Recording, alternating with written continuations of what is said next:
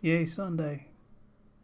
It is Sunday now, and it is Martin Luther King Jr. Day tomorrow, um, which basically means there's no school, Mm. which means I couldn't work tomorrow if I wanted to. Yay.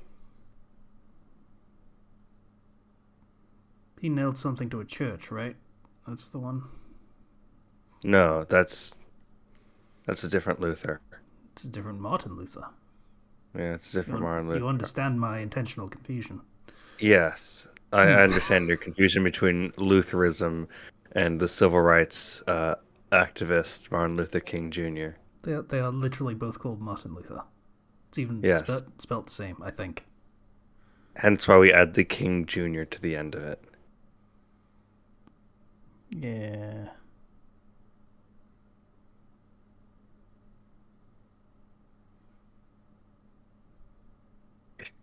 Just nailing the piece of paper to the front of the church, being like, I got 900 problems and the church is one. That's really weird joke. Like this whole thing is a really weird joke. I didn't really even know where I was going with that. I just sort of threw it out there because I have nothing to say to any of that. Really. Hmm. Mmm. Prompting mms. Hmm. It's always Mmm. Junior though. Like, did his dad do cool stuff? I don't actually know. I Uh, assume he was also a pastor because that was a thing that Martin Luther King Jr. did. I believe. uh, well, he was a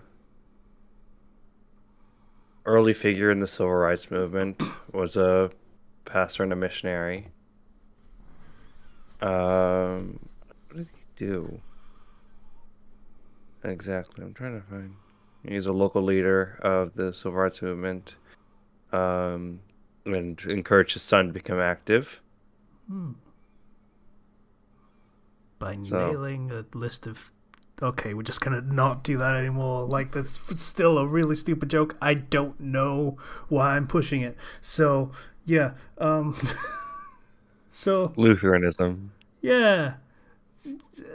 Religious schisms. They're always a they're always fun. Yeah, okay. It's really digging deep and scraping in the fucking dirt in really hairy topics for really pointless jokes. Like, this is where we are. This is a Sunday. Yeah. I, my brain rot is activating to the point where I'm just imagining nailing like your McDonald's order to the front of the church.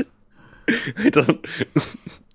Everybody just gets in line to nail things to the front door of the church. I mean, it got attention, let's be real. Like, Yeah, people noticed that fucking thing. it's like, oh hey, who did this then? Like, really, what Martin Luther should have done was taken that whole idea, like, nail the thing onto the door, and he's like, oh, hey, this got, like, a whole lot of attention. I should put, like, a notice board up here, and we'll have, like, the original version of, like, medieval Deliveroo or something. Or whatever it is that you guys have over there, I don't know. Delivery service. Uh, Grubhub Yeah, probably. Something like that, yeah. or like Uber Eats or something. Yeah. We actually have Uber Eats, but I don't think it's very popular. Yeah, I It don't also imagine it would be. it also doesn't operate in my area for some reason. Maybe we need more Ubers. Maybe we don't. I don't think Uber is generally a popular option in this country. Like, we still like taxi services, just like regular taxi services. They're still Yeah, fine. it's not a big deal if your country has actual public transport. Yeah. Hmm. Unlike the US where you need to have a car because our public transport system sucks. I mean, being entirely real, I wouldn't want to take the bus ever again after someone literally stole my bus fare from under me after I had already put it down to pay for my fare.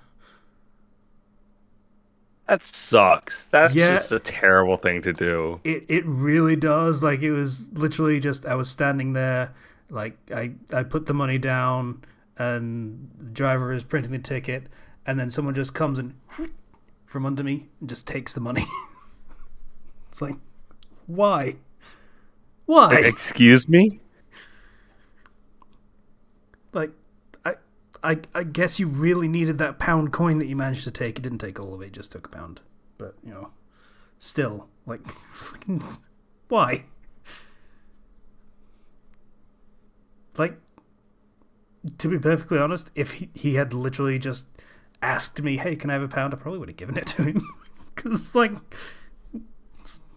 just like, I don't care. If he's asking, then it's worth a whole lot more to him than it is to me.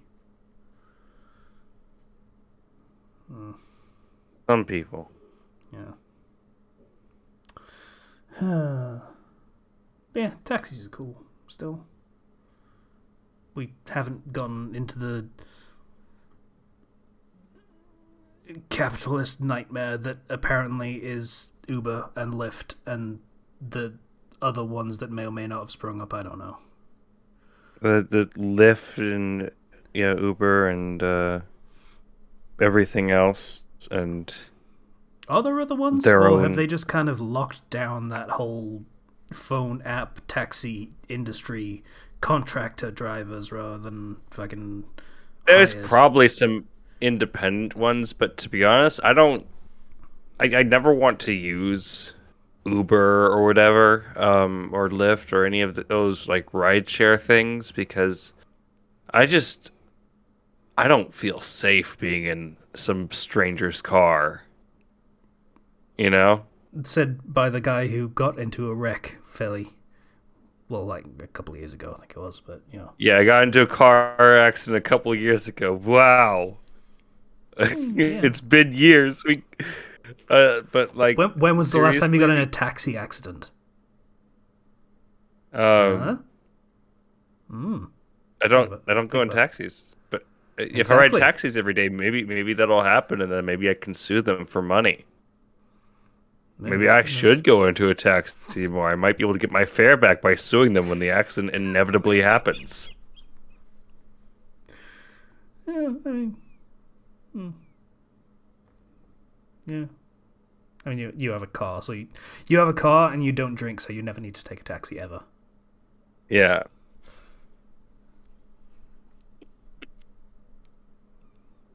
The only times I actually did get into an Uber was when my parents and my brother and my family would go over to Las Vegas, and you just need to get around the Vegas Strip, and so you just hop into like an Uber real quick for just a few minutes as they take you out either to another casino or to a restaurant or back to your room. Because that And way you like don't have that's to faff all. about with parking and shit. Yeah, yeah, yeah. It's just way more convenient to just get out there and walk especially if you have a like room in one of the various casino hotels around there. Casino tels. Yes, come down here and gamble.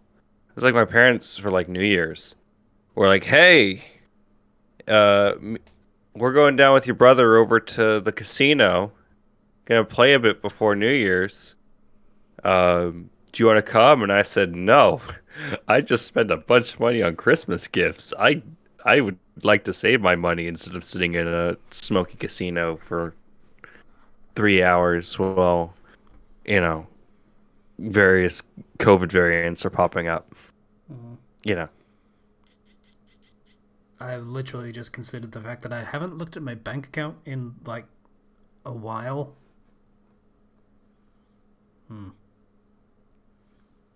So if that vibraty sound came through the microphone, that was my phone unlocking while I do the thing. I'm looking at that. But yeah, so I think you talked about the Vegas trip. last time we recorded, I think. Yeah. Uh, I that was Vegas trip was a long time ago. I was just talking in general, like about Ubers and stuff. oh yeah, But I was talking he about said but before New Year, so I was thinking like, yeah, oh, the just casino trip. Yeah. Um, that wasn't a Vegas trip or anything. That was just the nearby casino. Uh, uh yeah. I have been very. I was mentioning this before we start recording. I assume you're recording at this point. oh yeah, absolutely. Yeah. I Hi, literally everybody. didn't say again because I really should have in this instance. Like, hey, you know all that really stupid shit we said, right? Like about fucking Martin Luther and stupid fucking Deliveroo and all that bollocks. Yeah, that's on the recording. That's there for posterity. Everyone needs to know about that. Super important. Yeah. Nail your McDonald's order to the door of the church. Someone will see it. There's no guarantee that they'll fucking bring it to you, but everyone will know about it. I'm not going to ask. Hi, patient. Hi, patient. Hi. I'm still not going to ask. So how are you two doing? Oh well. I taught kindergarten for a week, and didn't think I was going to because I had prepared beforehand that like, oh well, on like Thursday, Friday, I'm gonna teach for this kindergarten teacher, and then I'm gonna take the rest of next week, which is a 4-day week because Martin Luther King Day, because they have a surgery operation, which that got suddenly moved up because I got a call in the morning of like that teacher's kid has COVID, so they have to be on lockdown. So you have to go in today, please. So I go in on Monday. Their surgery got changed, so I don't even know if I'm going to go in and teach for them next week. Probably not. And they have they had a very rowdy class, particularly because there was one child um, who just screams Hmm. at seemingly random, Words or just just like a baby, and will break down into tears and screams, either A, without any provocation, either B, because the work is too hard and they don't want to do the work, or C, they are hungry and it is not yet time for lunch. Yeah, that sounds like a 6-year-old. Or just random. Not quite. Nobody else does this. But, like, this kid, like, top of their lungs screaming in the middle of the lesson. And that was, like, I think the most challenging. Plus, he had a whole bunch of other just kids who are getting up and won't stay in their seats or who are fighting with each other. And it was just madness. But I think by the end of the week, I had them mostly under control. It's just, uh, I lost so many sanity points.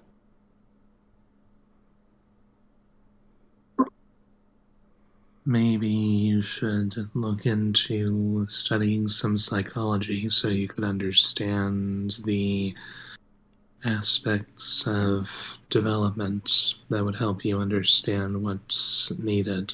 I mean, Assuming, of course, that you haven't done all of that already. patient, they're 6-year-olds. Yeah. I've done some element of that, and I was able to work with that screaming kid by it was I had to that kid was very starved for affection.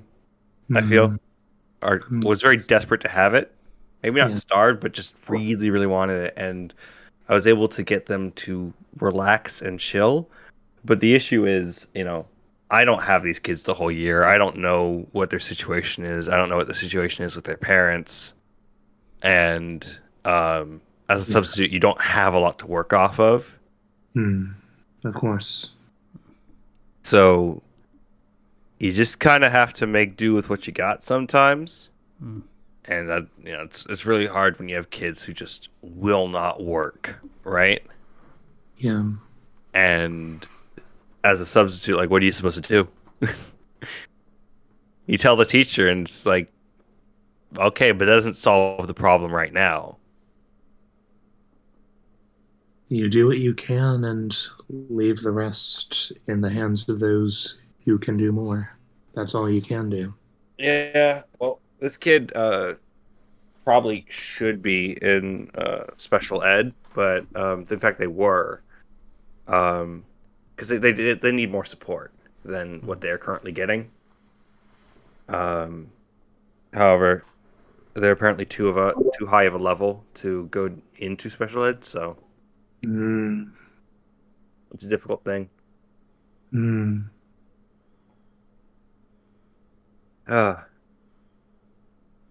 Especially when that stressful stuff. It's been a while since we recorded. A little bit. Because again, I got super called in because we opened up after Christmas and New Year's, and a bunch of teachers just cannot come in.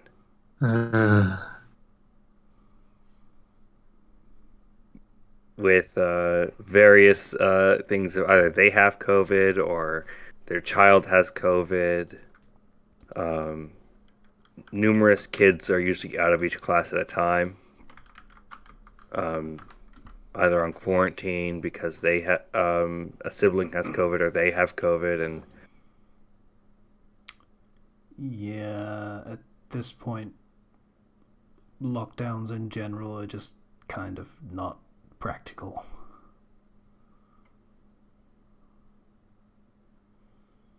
I mean, California is back on a mask mandate of everybody needs to have a mask inside. 100% required. Yeah, I mean, this is we're pretty much at the point where that's just not enough anymore. That there is no real way to stop the spread at all. Like, Omicron just fucking goes. Yeah. Like, if you're in close proximity with someone who got it, you have it now. Congratulations. Mask or not, doesn't really matter. It's just that virulent.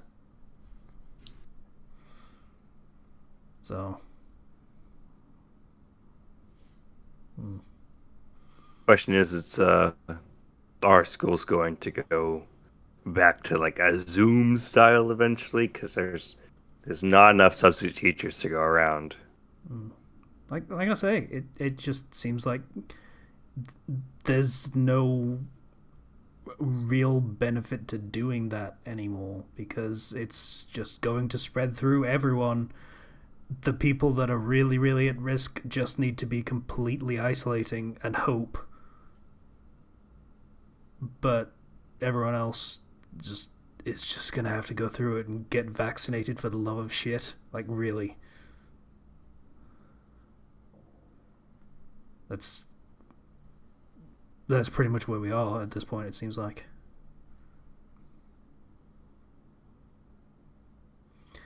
Yep.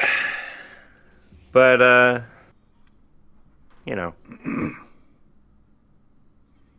still gotta do my best to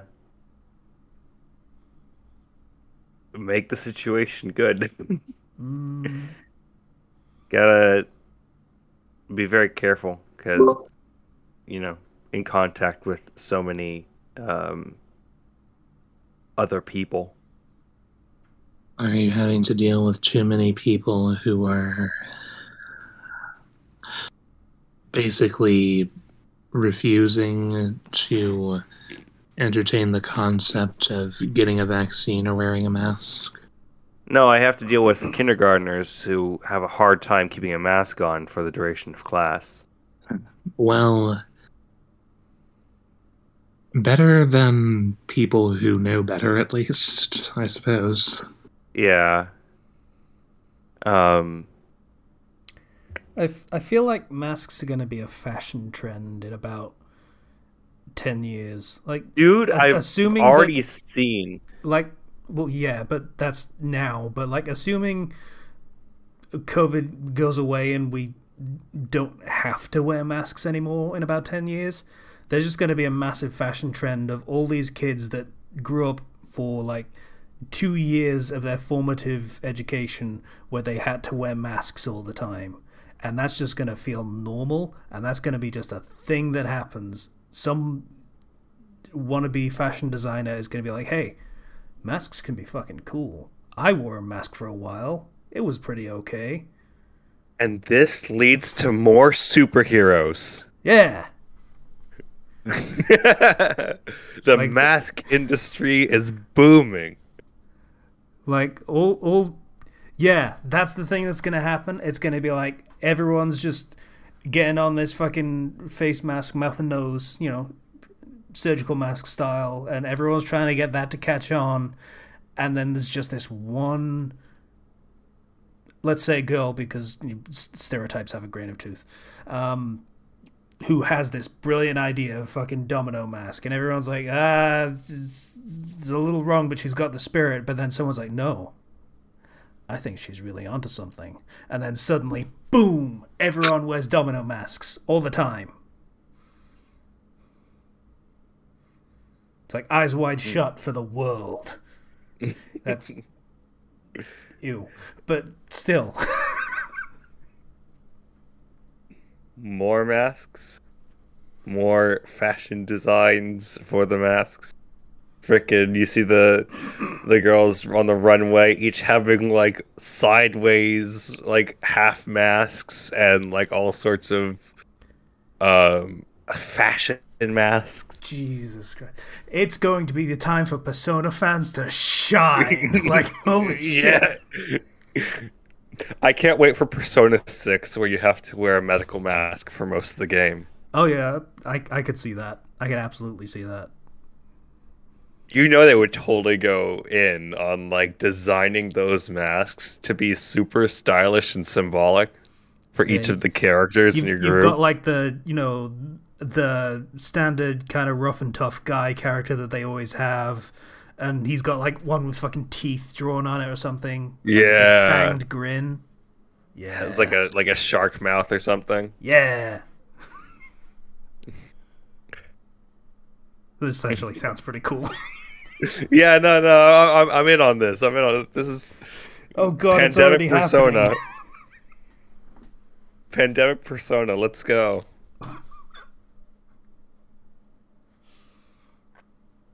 Fighting against the despair of the the eternal despair of a pandemic that seems to never end.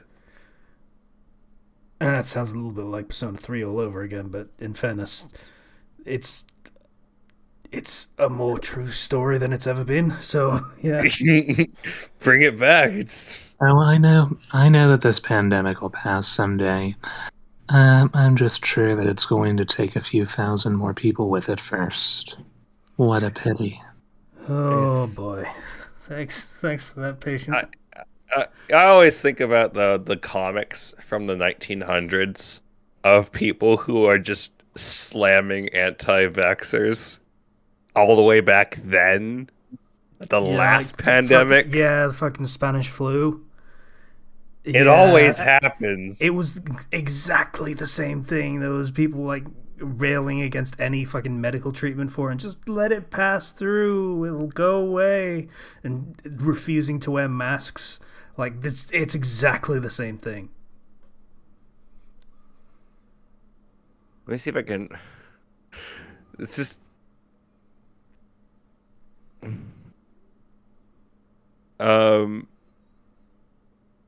All these different during the During the 1918 pandemic, mask slackers were labeled as unpatriotic.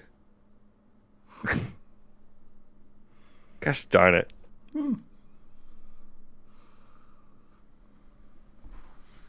Just these old comics where they're just like calling people who just don't wear a mask as dangerous as a poison gas shell. I mean, yeah, And like just- everyone knew what that was like at that time. Like it was 1918. Most men had been through it. The ones that were still alive.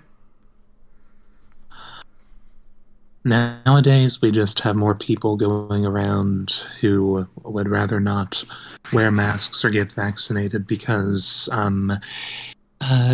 what's the best way to put this? Oh, I know. Something like this. I found this That doesn't work. Oh, give me a minute. I found this article that old article from like 1918, which reads anti-mask league mass meeting ends in battle royale. Okay, that's actually pretty funny. Anti-mask league sounds like it legit sounds like an anti-superhero like resistance group.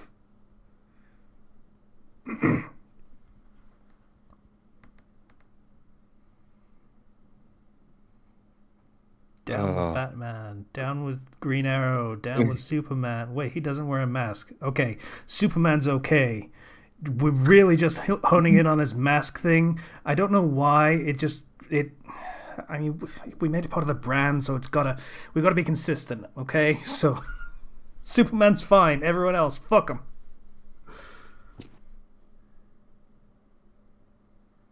I want it now. Oh yeah, Veruca Salt. Is that what that one is? Yeah. Yeah. That's the result of someone who believes that the right thing to do is to let anyone do whatever they want to do. And that ends with them going down the garbage chute. Yeah, that's objectivism / libertarianism, I think, is the thing.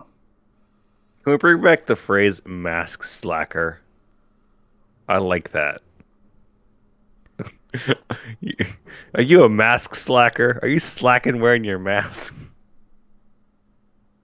Doesn't really roll off the tongue especially well. I just find it funny. It's very saliva-y phrase. Mask slacker. Yum.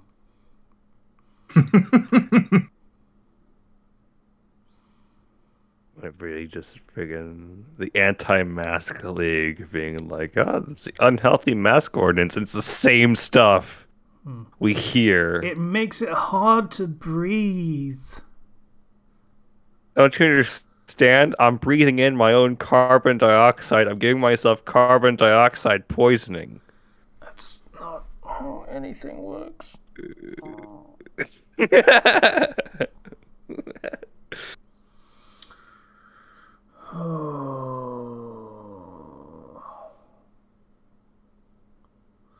I do like that one video of like it was a super old guy. Like this was like mid 2020, so like towards the beginning of this being really terrible, but also really stupid with all the people saying I don't want to wear a mask.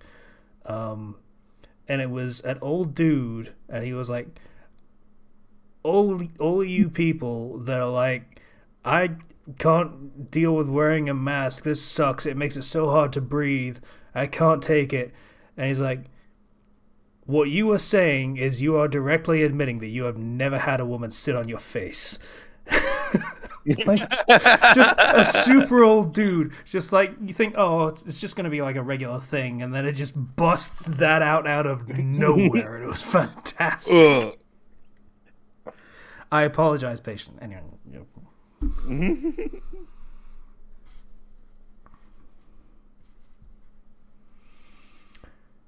Yeah. So this whole thing is just really... Oh boy. Is it affecting you as well in your personal life, Casey? I am fairly certain. I haven't checked because that would be incredibly stupid to do. But I heard my downstairs neighbor just about coughing up a lung a few days ago. So I don't know what that might be. Can't imagine. But, you know, I haven't left the flat for... Well, let's be real. I probably wouldn't have anyway, but still, not really planning on interacting with anyone in the immediate area, by which I mean about 3 streets from here, for the next few weeks. Yeah. Fair enough. And I mean, it could be perfectly innocuous, the reason that they were coughing up a lung. I mean, just last night, I was, hang on a second. I thought Okay, yeah, got it. Just last night, I just about suffocated myself watching this video. The TRG. Okay, Best of the Runaway Guys compilation. Yeah. Okay. Yeah, it's just a lot of funny stuff happening in a very, very long compilation, and I was dying laughing. I was laughing so hard that I was coughing to the point that I was nearly tasting blood, so... Yeah, sometimes though you really do just need a good laugh. Yeah.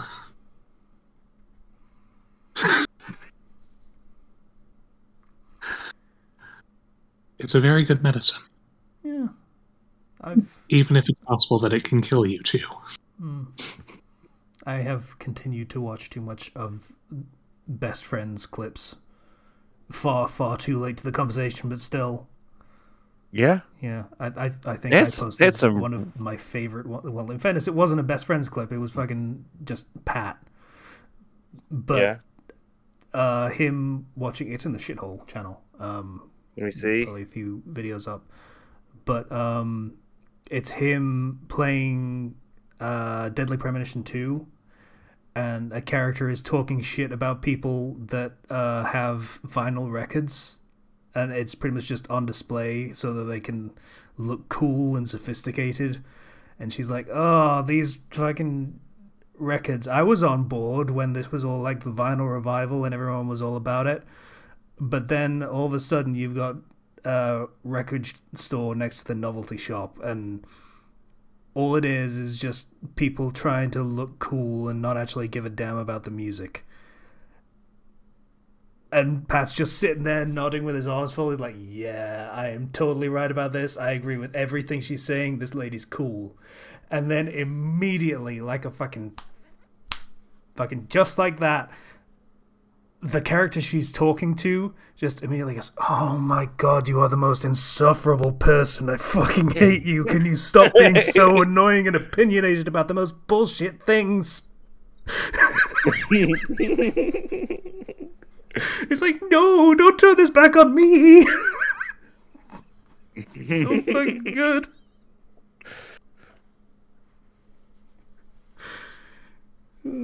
So yeah, that was one of my favorites, but I've watched quite a few of them in just like animated ones, especially. Like there's this one animator that was doing them with a weird like, you know, CG, but sort of like a sock puppet style of like model, where the heads were almost like the Canadians from South Park, with the sort of just flopping open and stuff. And those were weirdly compelling to watch for some reason. I don't know why, but the style of it actually fits really well. So those are cool to watch. I'd have to see whether I could find the channel. I probably can't find the channel because I wasn't paying that much attention to it, but I don't doubt if I go on YouTube right now Uh,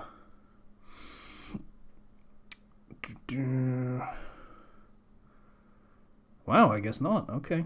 Like, I've just been getting more and more of these in my feed for the past, like, fucking day or so. Of just that dude's videos, and I can't find one all of a sudden. It's very strange. Oh well. But yeah, that's been a good thing to watch. Like, actually watch, not just have in the background. So that was pretty cool.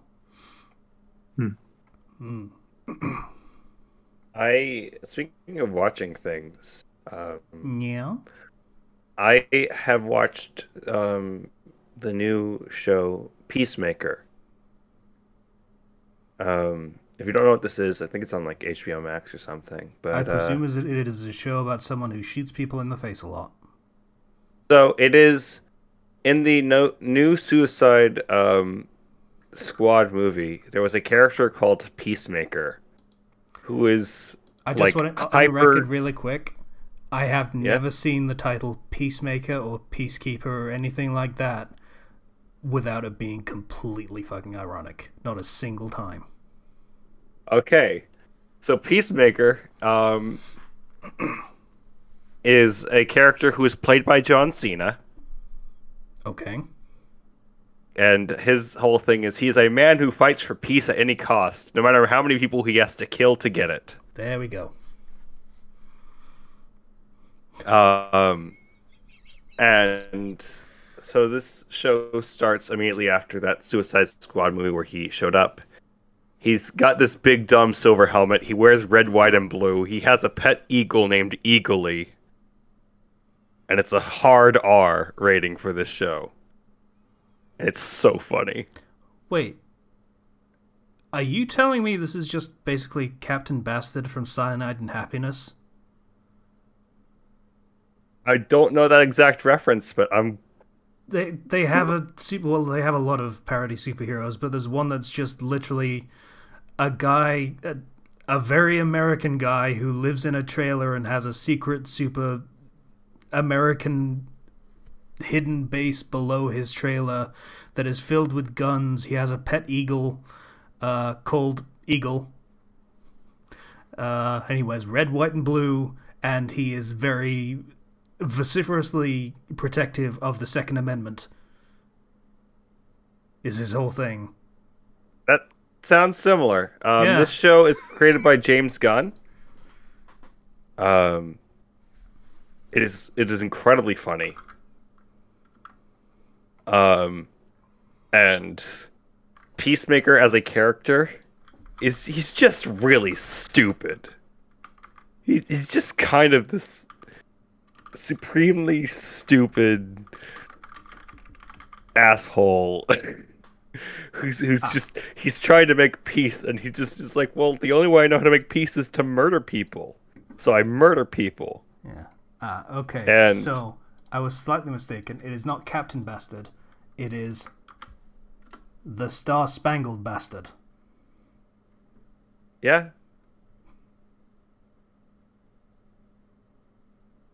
Yeah. like it's such a silly show where it goes from moments of him just being completely inappropriate and not realizing that he's being inappropriate to him alone and crying how he's such an asshole and everybody hates him because he's such an asshole and he's just a joke, and him complaining that he can't use a gun unless it has the dove of peace on it, and they throw him a Sharpie. He's like, I can't draw a dove of peace. Every time I try to draw a dove of peace, it looks like a ghost. And he just tries to draw. It's just oh. And it's so funny. Also, again, like this has an R rating. It is very inappropriate. But this is something that I'm having a lot of fun with. The opening as well is just super silly.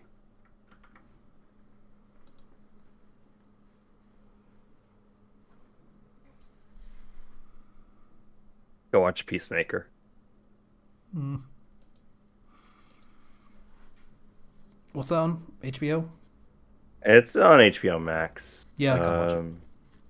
That's not. If you go and navigate over to the places on the internet that have what you're looking for, you might be able to watch that's it. Immoral. Oh, no. Yeah, well, it's immoral that there's 7,000 different streaming services now. Yeah, and that one just straight up doesn't exist in this country, so I just straight up can't watch it. Yeah, yeah, Oh, you know, sucks. yeah. Oh, speaking of streaming services, fucking Critical Role show comes out a couple weeks. Yeah, I saw that they had a trailer coming out, and I did back that show, so Yeah. I'm looking forward to watching that. I need to catch up on Critical Role proper. Like, I'm so far behind. I just don't have the time to like sit there for like 4 hours. I don't think I got further than episode 23 of the second campaign. I don't They think even started a characters really third. grabbed me that much. They started a third campaign, but They like did. I made it very far in the second campaign, but my interest waned as they kind of flapped about, and I stopped working at KFC, so I had less opportunity to just set it on in the background, you know? Also true, yeah.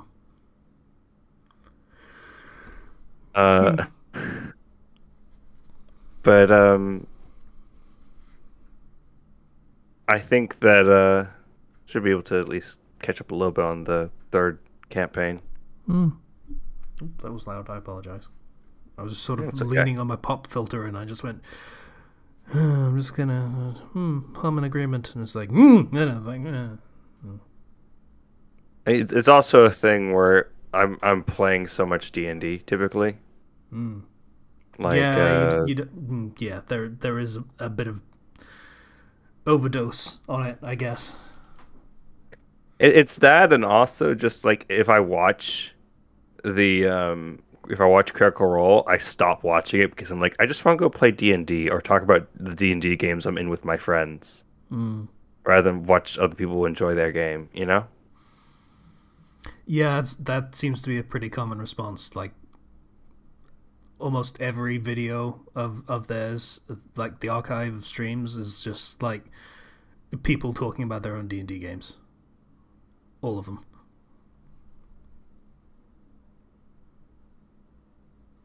Yeah, like I'm DMing like 2 games. I'm playing in one other game because I think the other game I was going to be in was the Pathfinder game was canceled. So it's like 3 D&D games. And it's very fun. I think though I will prefer DMing to playing most of the time. It's just very fun to control the flow of the story, be a writer, you know? Anyway, what are we talking about? We're just kind of rambling. Yeah. Yes. Story of this podcast for the past couple of years, honestly. Yes. That's selling us short, really. It's been longer than that.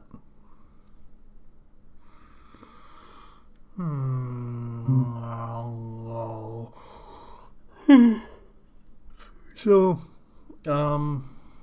other thing that I did a few days ago. I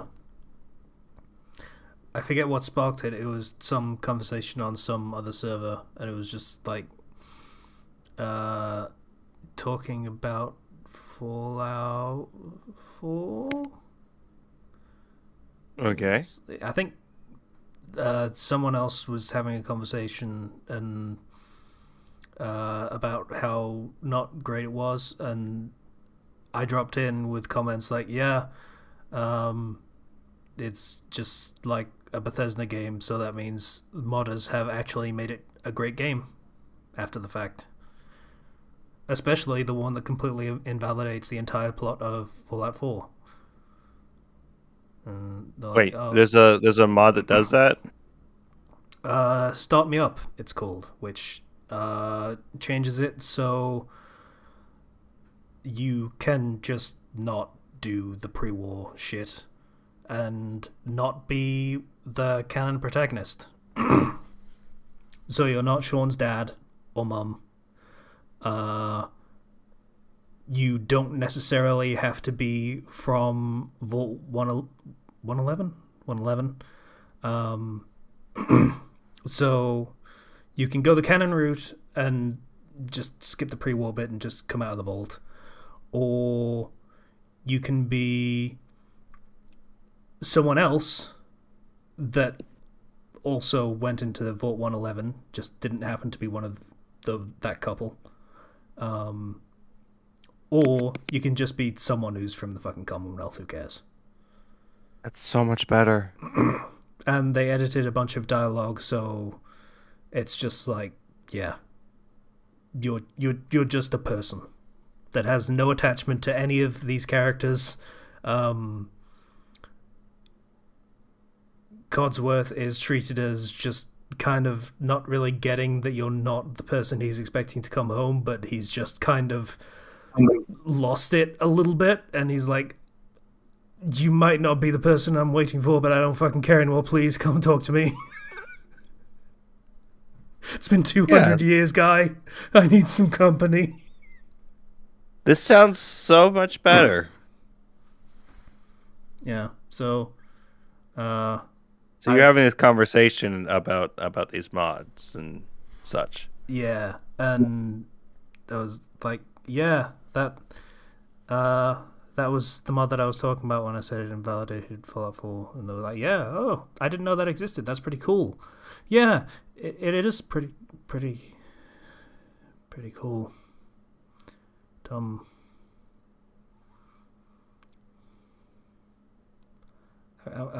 I wonder what other mods have come out for Fallout 4 in this time of a lot of people having a lot of free time on their hands. I wonder if Oh, you went down a rabbit hole. Oh yeah. Okay, lay it on me. What do you got? What do you got? I'm sitting here. To be perfectly honest, I didn't actually get a lot of new stuff. Yeah,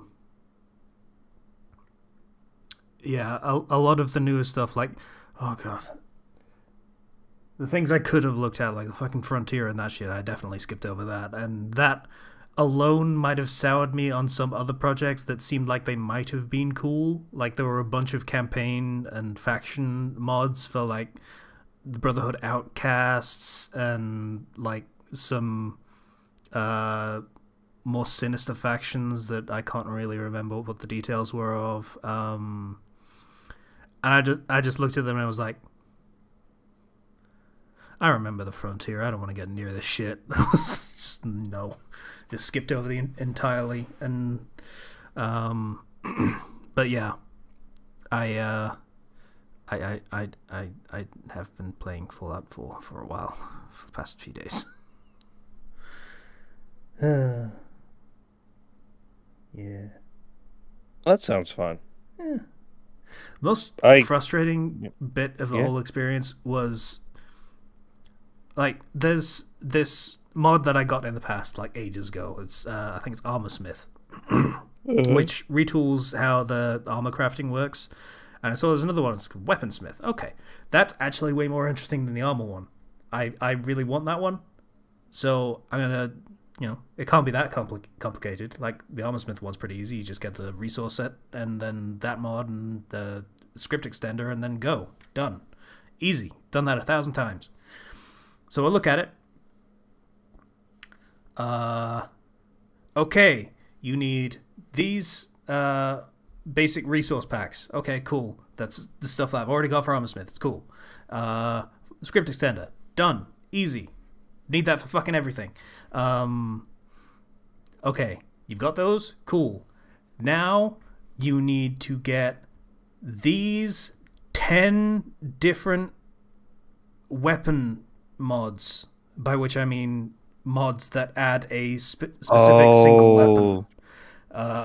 It's that type of mod. That is just a real-world fucking gun that some gun nut decided to just throw into the game because they really like that gun, because this fucking American game. That's just how they roll. So there were just like 10 of those. The weaponsmith did actually have... It could have been much worse, because they did have a file on there that was literally every other weapon mod resource that the mod needed, and there was like 50 in there. And I guess these 10 that weren't part of that were just the ones that they couldn't get permission for. Like, the guy that made it just decided to be an asshole and said, hey, no, you're not allowed.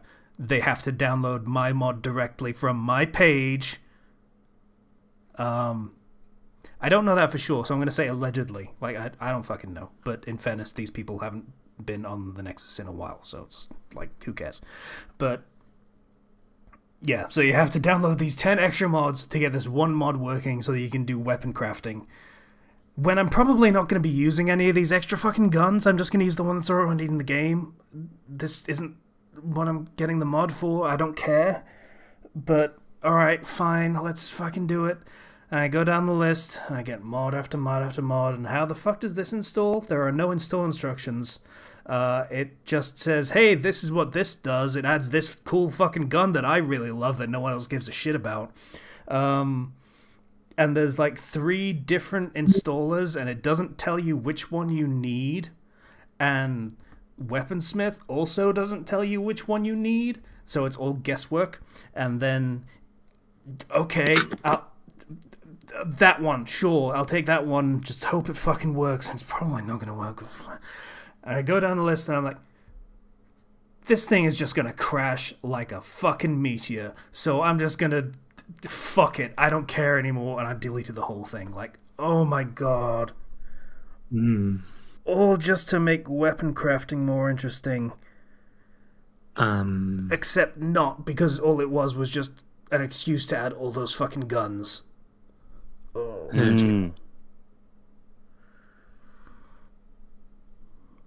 I have encountered similar mods like that back when I was into modding Skyrim, where it's just like, oh, cool, you want to have this cool feature to the game?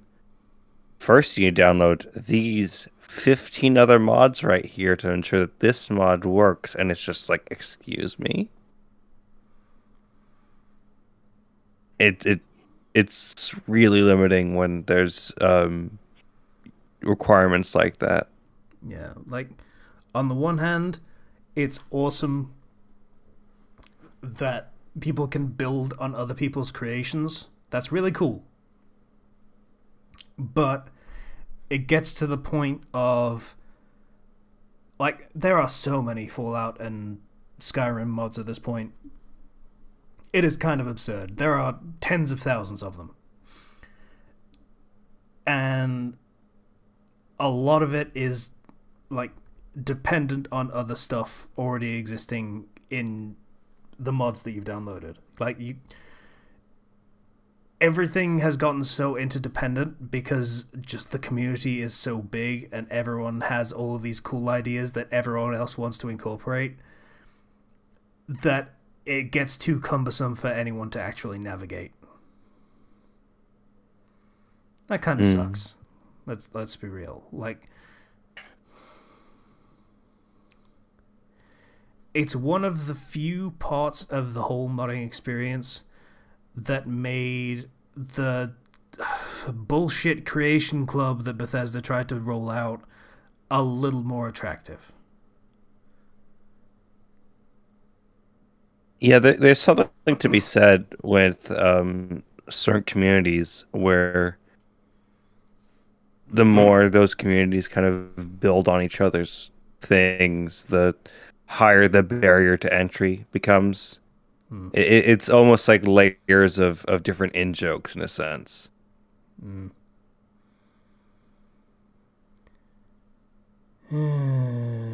So that was a mildly frustrating experience, but I got it working. It's fine. And the one that I did get that was fairly new was Sim Settlements 2. When I last played Fallout 4, it was Sim Settlements 1. It was a little unstable. but the way this one works is um, a lot more focused. It has an idea of how it wants things to work and how it fits together. And they went into a surprising amount of effort in actually creating a proper tutorial for it, which was, if memory serves, it was sorely lacking in the first version. Where they have this whole quest line of a guy that's trying to scavenge resources that are basically computers that tell you how to build a certain type of like infrastructure. So he runs through this like play acting sequence of him being like a random settler, and you put down the ASAM, it's called, and it just puts down a block of land, and he's just like, oh, I'm just a random settler, I don't know how to do anything, but hey, look at all these instructions that this ASAM is telling me to do. Okay, I can do that. I can build this thing. And he builds a complete fucking house that is just there now. That just builds you a house for you. You don't have to faff about the wall mechanics and how they interconnect, and you don't have to put a roof on it, and you don't have to do like the little fucking bits and pieces to make it look nice. It just is a house with a bed, some nice little details on it to make it look like an actual place someone lives, and there you have a house. And you can do the same with farmland, you can do the same with infrastructure and shops and defense platforms, and it just fucking does it for you. It's great. Like, That sounds so nice. oh. Because I remember trying, like, way back in 2015 when this game first came out, because I was interested in that shit. I was interested in the settlement system. That seemed kind of cool. Like, it seemed like it would be a little cumbersome and finicky because it's still Bethesda, but it looked like something I wanted to try out. And I tried it out, and it was miserable. Completely bypassing the fact that all of the structures looked like trash, because they literally were. Like, rebuilding the fucking wasteland into, like, something worthwhile does not really work if everything still looks like trash and there is still piles of garbage lining the streets. Well, the issue is they didn't make any new assets that could be used as, like, say, yeah, maybe your initial settlement looks like garbage, but what if you're able to, upgrade that later on to be more refined until you're actually kind of building what would look like, a real town, but they're so fixated on that aesthetic of it looking like trash or not even having the assets or time to make better building blocks that you're working with.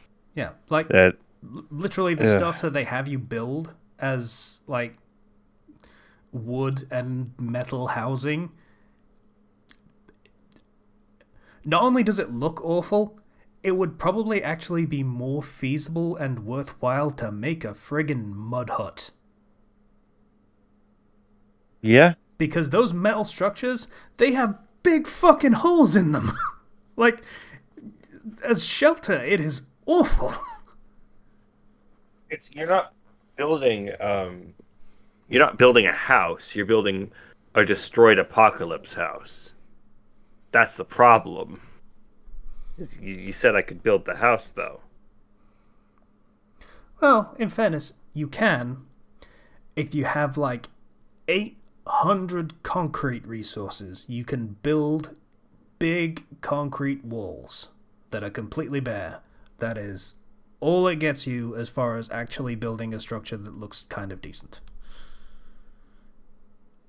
Which makes sense because it's just a big flat surface with a texture on it. At that point, I'd rather just be able to, I don't know, say to the settlement, hey, can you go and gather resources and start to build your defensive, and have them just do a passive building of that over time.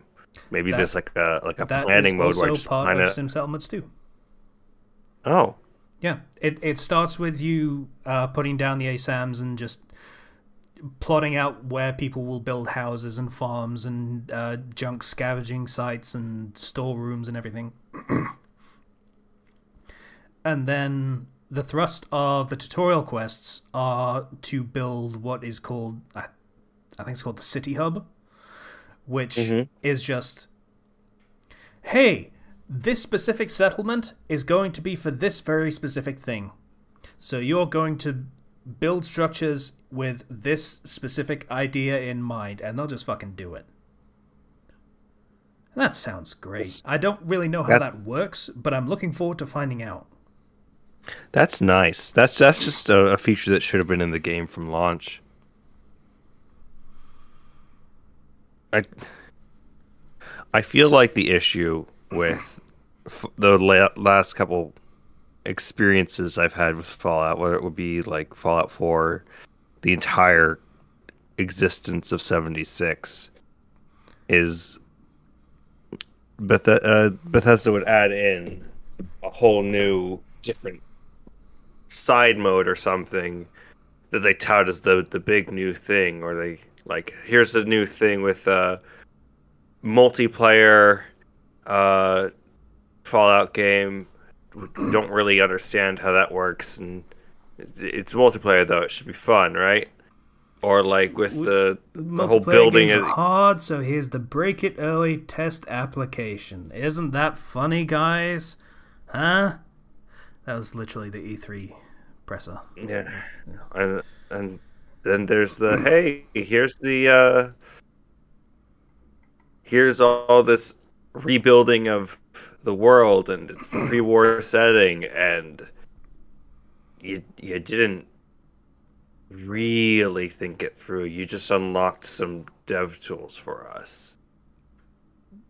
Not even dev tools. Like, not even. Yeah. Dev tools would have let you put objects that fucking cross between each other. Like, you could form a structure from them instead of just trying to awkwardly snap pieces together at at direct right angles. And only at direct right angles, you motherfuckers. Let's not get into any of these acute angle shit. That's not how we do things in Bethesda Town. I feel like that's there because when they tried to do something else, the game would just break in a million different ways. You know, I feel like their own bugged out and glitched out game limited them so hard.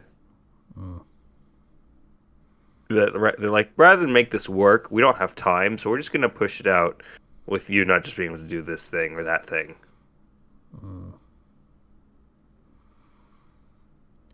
I hate Fallout 4. I hate it so much. I hate that on both of my save files, I lost it and it became unplayable. Both of my save files, for different reasons and different glitches and bugs, became unplayable.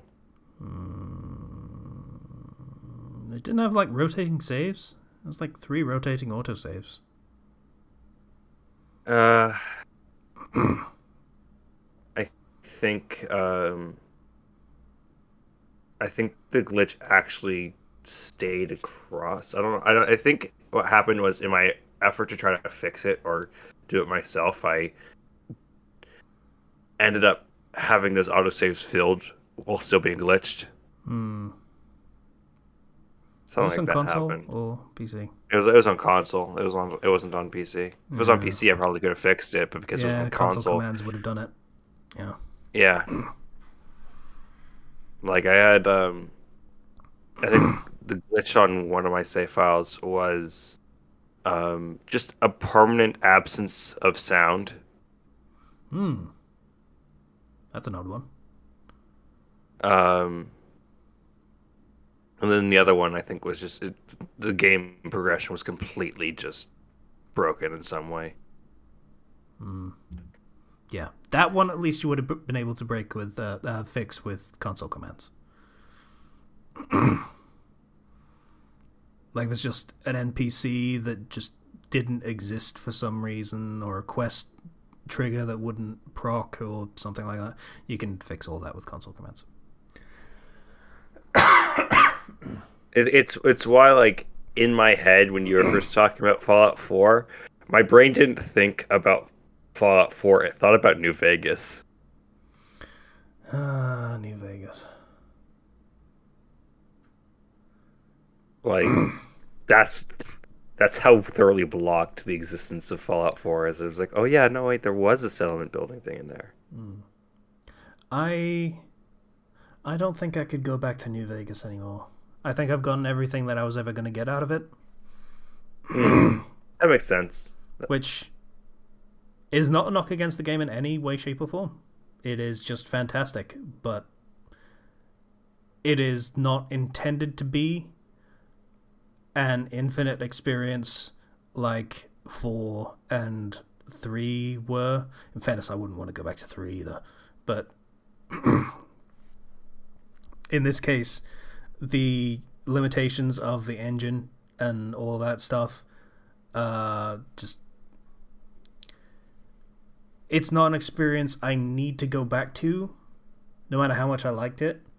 So I would find the cumbersome nature of playing it less... It wouldn't be enough to bring me back to the table, so to speak. Mm-hmm. There's just no reason to. Love it to bits, but I don't really want to play it again.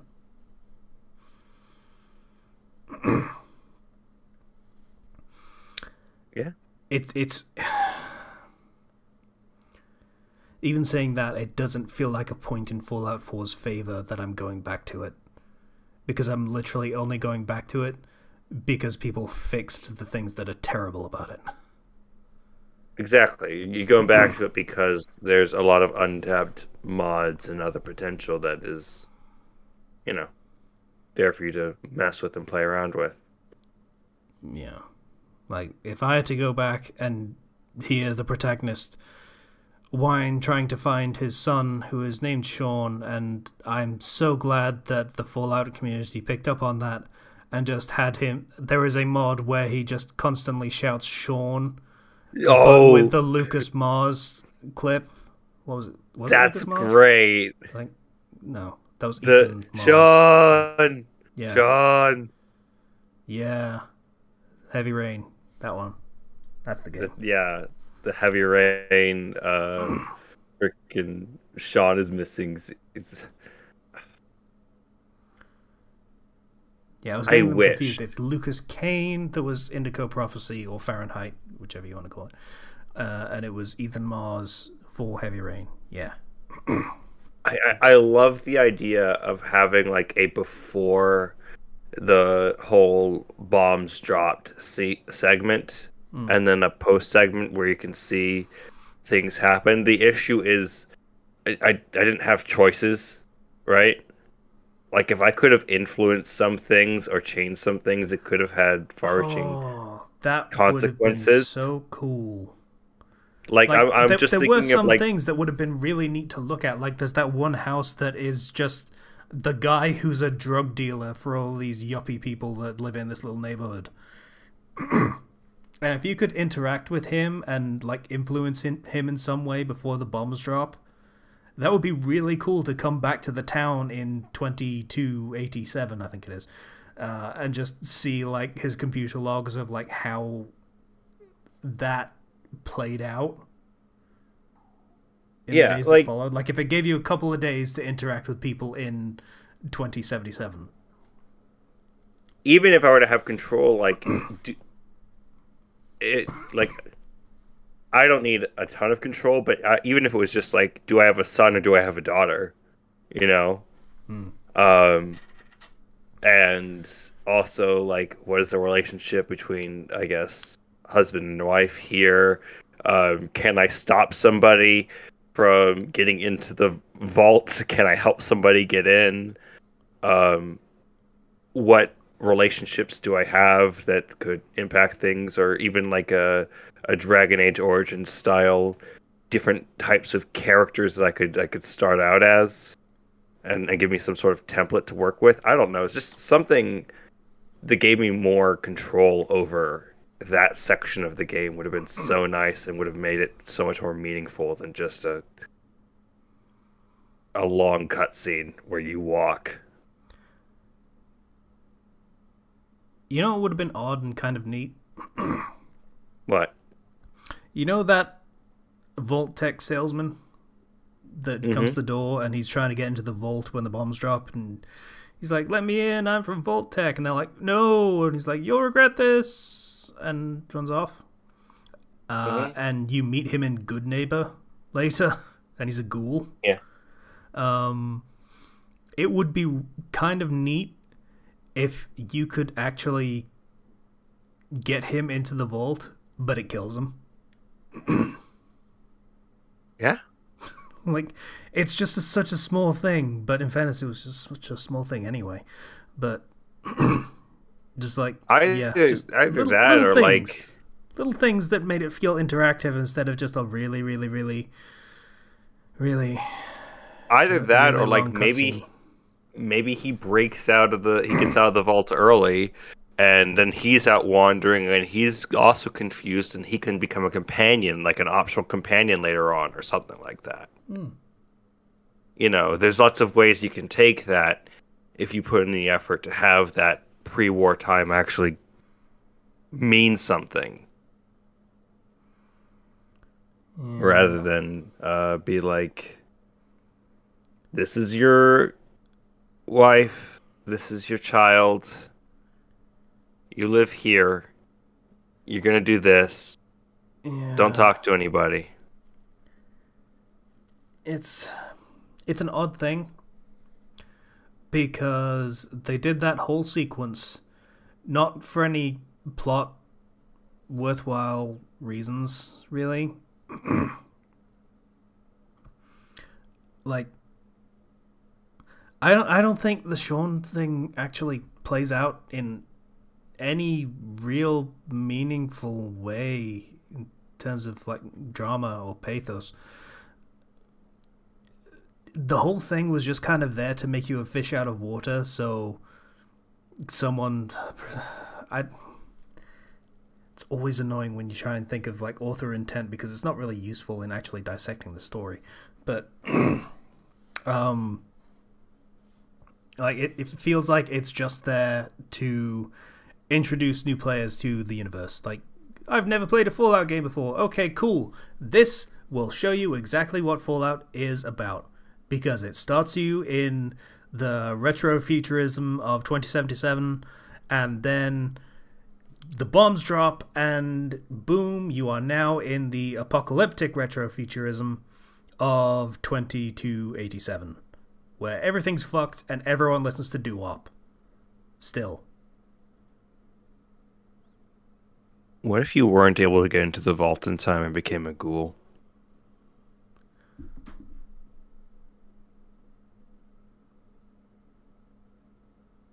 And Sean just dies. Like, there's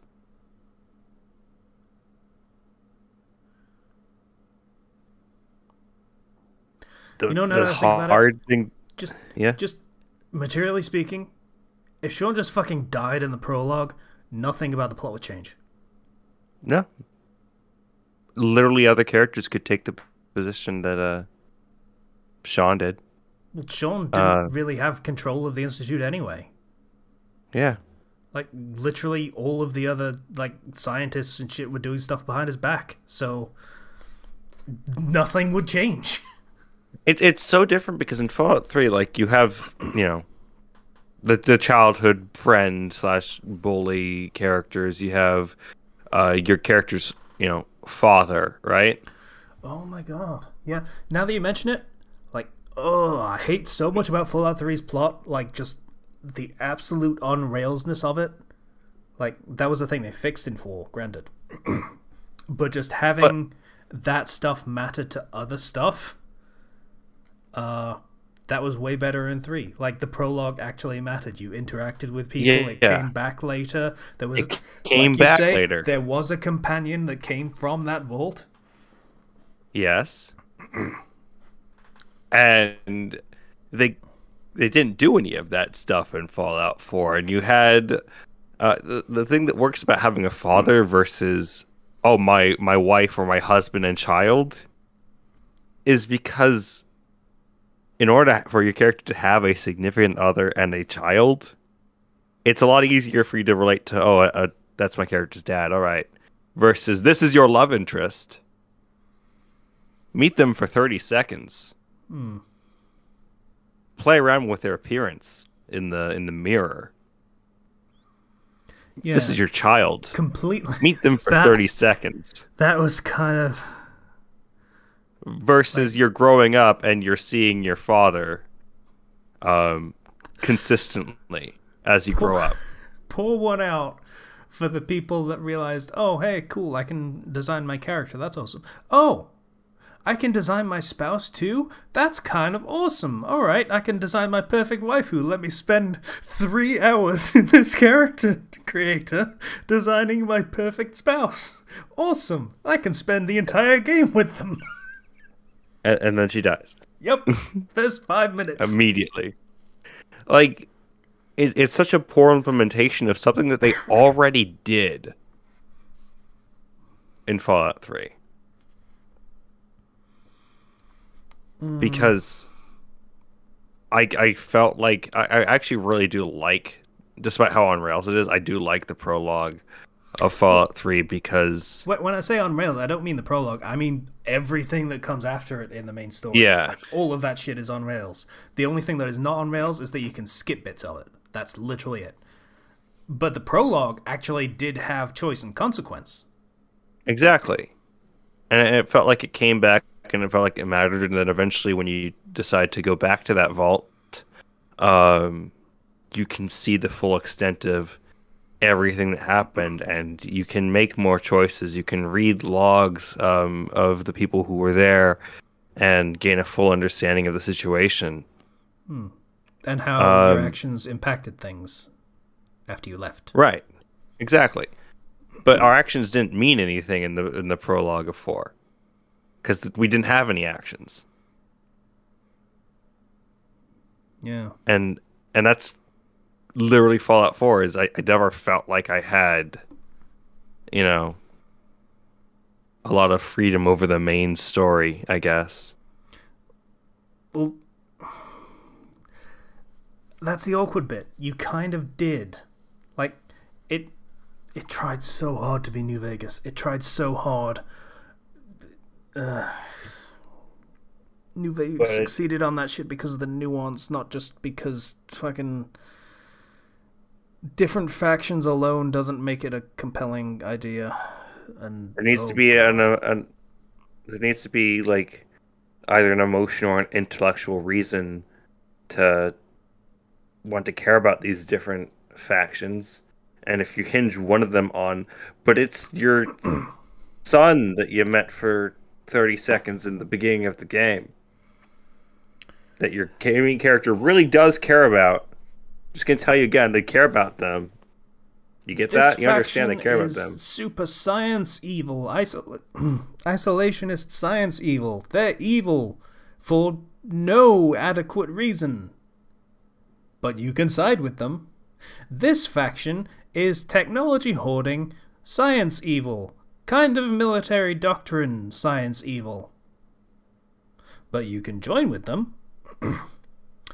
This faction is the fucking super amazing Minutemen of the future who are all benevolent and only exist to protect the safety and well-being of the Commonwealth because they're all super cool dudes. You have to join them. You don't get a choice in that one. Fuck you. Yeah. And then these people don't really give a shit about anything except for robots. But you can join them.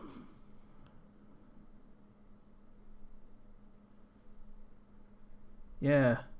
Those were the fact. That was pretty much the whole concept behind each faction in its entirety. I still think about the end of New Vegas. How you can end that entire game with a conversation. Yep. If your speech was high enough, you could debate with some of the characters, and you could lose that debate. You could lose that debate despite having a high enough speech to win it. Because you had to so actually convince them satisfying. with real ideas.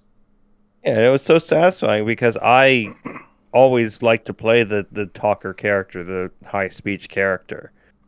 I liked to talk things out when at all possible, and I always felt like I was rewarded in that game. Yeah. Because they know what that means to win a diplomacy check.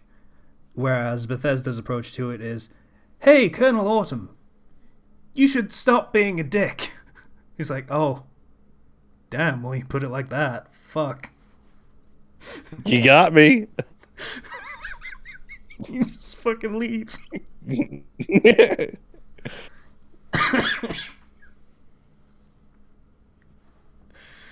Yeah, so, yeah, they tried, but they didn't have any really compelling ideas. Beyond fucking robot slavery is bad. We're gonna be robot slavers and have them replace people for no reason? Like, I still don't think anyone actually knows what the Institute's whole real plan was. Because it didn't seem like they had one. I don't know. Okay, here's what we're gonna do. We're gonna build completely sapient robots. Awesome, that worked. Cool. Alright, so now we're going to build completely sapient clone robots with a microchip in them so we can control them and make them do whatever we want. They're basically slave people, but we're calling them not people for reasons. Remember when the fucking synths in Fallout 3 were literally just robots and not clones? Yeah. Yeah, I don't know why they changed that. Because they wanted to have the slavery. Yeah, but they removed all of the like. We could say some things about David Cage, but he understood at least enough that the fact that the robots were robots gave the situation a little bit of nuance. Not a lot, but a little. Because at the end of the day, what are you gonna? You're gonna argue like, well, but they're people, but we have evidence that they're not. Like, they're literally not. They are made of circuitry and ceramics and all sorts of shit. And is this Blade all over again? Sorry? Is this Blade? David Cage's explanation of what Detroit Become Human was that it's Blade Runner, except the humans are the evil ones. I'm sorry, that's different from Blade Runner? No, it isn't. No, David Cage is a hack, but David thought it was. Yeah, but like, they'll always think about how that game was saved by the actors just going off script. Yeah, like Become Human, the entire plot was that the androids becoming sapient was because of a glitch. Like, there was just a fault in the program. It was actually planned obsolescence, apparently, which is a fucking weird thing, but still, they became sapient, but they weren't supposed to, and it wasn't entirely clear how real the sapience was, or whether it was just them glitching out in a way that made it look like sapience, and there were arguments to be had there. Not that David Cage was interested in having them, but, you know, arguments could theoretically have been made for that position and had, you know, the entire thing actually have a little bit of a nuanced point of view for the characters that were like, hey, no, these are fucking toasters, don't treat them like people. But when it comes to Fallout 4, they started with robots, but then they just started straight up cloning people with human flesh and human organs and human brains.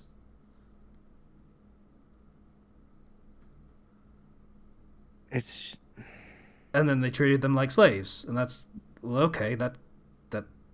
That's just straight up slavery. You've completely removed every single iota of nuance to that. why can't they just be robots? Like the thing about making a good series of factions is you shouldn't be able to look at one faction and objectively say everything that this faction does is bad. This faction is bad. They like there should be some element of at least doubt in there, right? Of like, well, yeah, but they're robots though, and they don't actually have sentience. They're just acting according to programmed features or something. Yeah, like right? And you go back to New Vegas, and every faction there has its positives and negatives. All of them. Exactly. Like, the NCR were... they were democratic. Cool. They seemed to be faring very well. They were building up. They had actually created cities that didn't have trash lining the streets, which is a plus, and is apparently really fucking hard to do. Who knew? And that was all great, but also there was very clearly the rot of that sort of governmental system already setting in. And it was very apparent by just about everyone in charge that you spoke to of that faction that, yeah, the problems of the past had reared their ugly heads in the future also. And then on the exact opposite side, you've got Caesar's Legion, let's be respectful, who... yeah, they were, well, ironically, the Romans probably would have called them barbarians, but they refused all technology because technology literally destroyed the world. Just a hard position to argue against in the circumstances. They practiced complete... what's the term for it? They very rigidly enforced gender roles to the point of women being basically slaves. They did practice slavery of the people they conquered. On the other hand, and bear in mind that I'm very much playing devil's advocate here, for the world that they were suddenly, well, not suddenly, but the world that they were living in, such a ruthless and dictatorial and very rigid societal system would not have the kind of rot that appeared in the NCR. So, while, yes, a lot of the things that they were doing were awful, they were playing by a different idea of what they needed to be for the sake of surviving the world that they were in. Yeah, it's early civilization, you know, where it's a thing of necessity, and it's a lot harder to get bogged down with bureaucracy, yeah. Bureaucracy and all of the different modern issues that we have when there's a direct chain of command. And everything is rigid, everything is militarized, everyone has a role, no one gets to say, no, I want to have the right to do X, Y, or Z. No, if that is not your role, you don't have the right to do shit. You do what you're told. And right. It sucks for pretty much everyone except the people at the top, but everyone survives. Everyone survives, and they start to build up towards a position where that can eventually be changed. But at the same time, you know, do you really want to go backwards to go forward? Yeah. The idea was both sides had positives and negatives, you could very, very easily argue Caesar's Legion had way more negatives than positives, especially if you happen to be playing a woman. But the fact was, they had points that they were able to make for why they were doing things the way they were doing them. And that was just not something you got from any of the factions in Fallout 4, except for the Minutemen not wanting people to die pointlessly to raiders and gunners, which, by the way, is a faction that pretty much didn't get any kind of identity of their own aside from they like guns. And like to shoot people with the guns. That's pretty cool. And then you had the railroad that were like, yeah, slavery's bad. And those were the two identifying features of those factions. Of course, they're called the Railroad. Yeah. And then you had the Institute, who were evil for the sake of evil, for no real goal, whether scientific or otherwise. They didn't have a plan. They just did things. Yeah. And then the Brotherhood, who just kind of have this weird relationship with technology that they don't really expand upon very well. Like, they want to hoard all technology, but also really hate synths that are made of, like, old synths that are made of technology. And they want to destroy the Institute rather than take it over.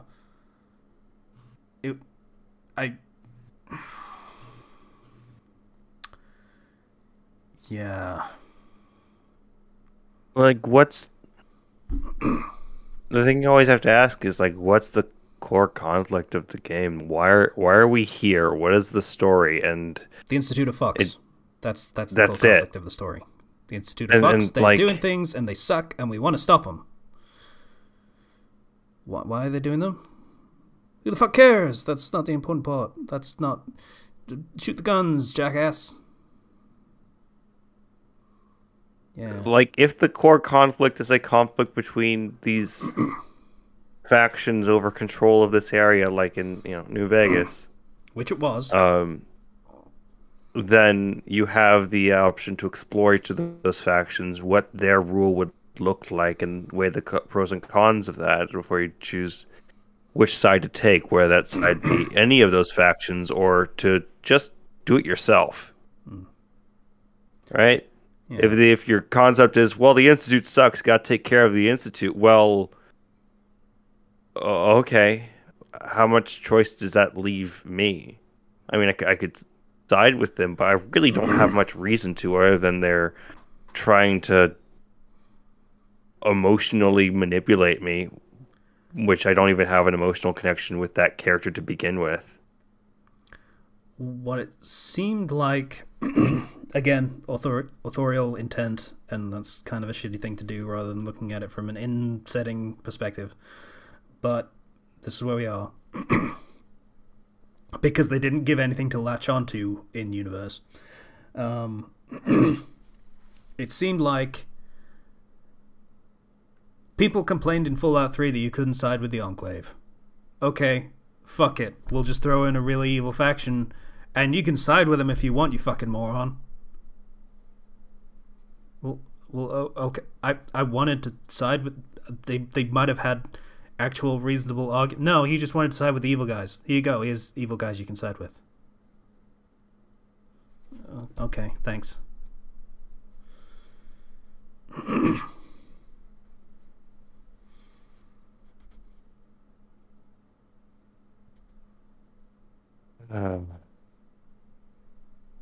Well, I think we've ranted about Fallout for quite some time.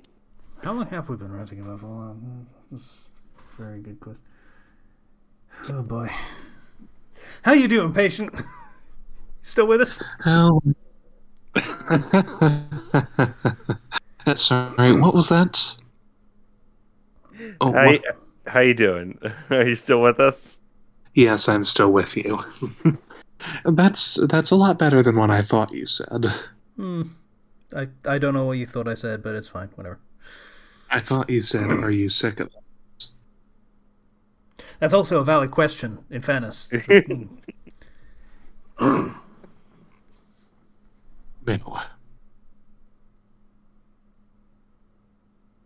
I'm alright. It's basically,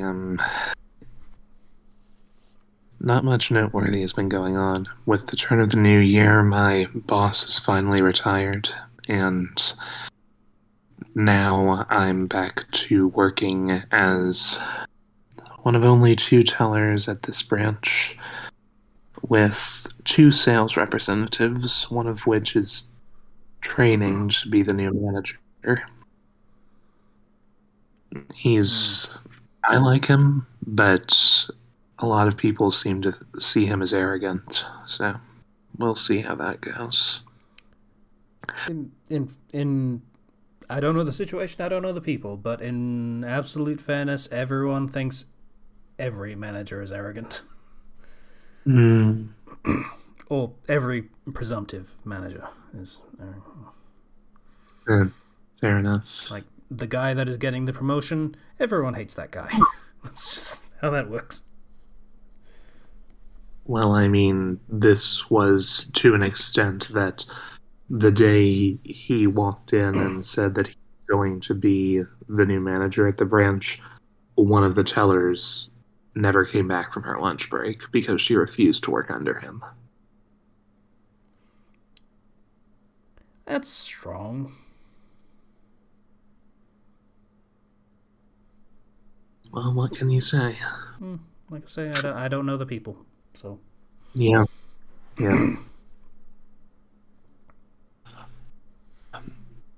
But yeah, with there's really not too much going on. I've been playing I've been playing Shining Pearl recently. Mm-hmm. I've gotten up to 6 badges now, and